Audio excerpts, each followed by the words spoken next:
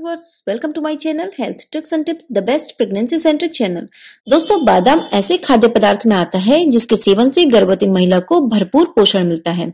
इसे गर्भवती महिला को अपने आहार में जरूर शामिल करना चाहिए। तो आज की इस वीडियो में मैं आपको बताऊंगी कि बादाम खाने के क्या फायदे होते हैं, एक दिन में गर्भवती महिला को कितने बादाम का सेवन करना चाहिए और आपके होने वाले बच्चे को इससे कौन कौन से फायदे मिलते हैं। तो ये सारी बातें जानने के लिए मेरी वीडियो को जरूर देखिए एंड तक, वीडियो को बिना स्किप किए। दोस्तों, बादाम बहुत से विटामिन और खनिजों से भरपूर होता है। बादाम के पोषक तत्व और इसके फायदों के बारे में जान लेने से पहले ये जान लेते हैं कि प्रेगनेंसी के दौरान एक दिन में कितने बादाम महिला को खाने चाहिए। दोस्तों, प्रेगनेंसी के दौरान गर्भवती महिला को एक मुट्ठी से ज्यादा बादाम का सेवन नहीं करना चाहिए।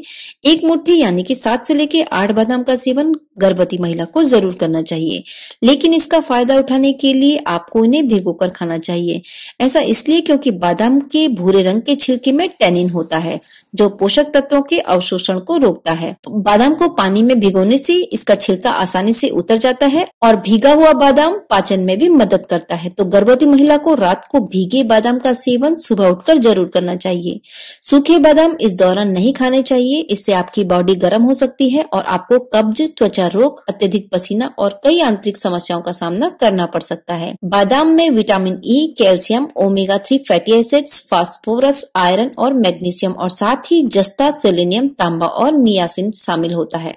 बादाम में अन्य ड्राई फ्रूट्स के मुकाबले ज्यादा पोषक तत्व होते हैं। इसके फायदों की अगर बात करें तो फॉलिक एसिड की कमी को बादाम दूर करता है।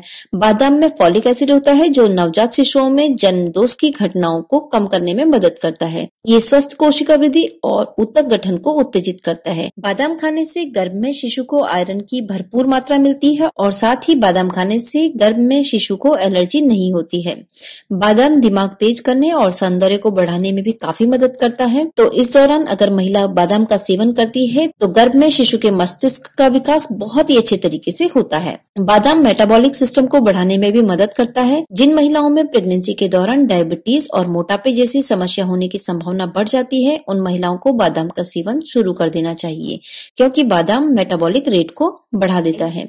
बादाम में मौजूद कार्बोहाइड्रेट और डाइटरी फैट तनाव, सूजन और रक्त में शुगर की मात्रा को कम करने में मदद करते हैं, जो आपके और आपके बच्चे दोनों के लिए फायदेमंद होता है। इससे हृदय और मस्तिष्क विकार, मधुमेह, कब्ज, श्वसन विकार, खांसी और एनीमिया से भी राहत मिलती है।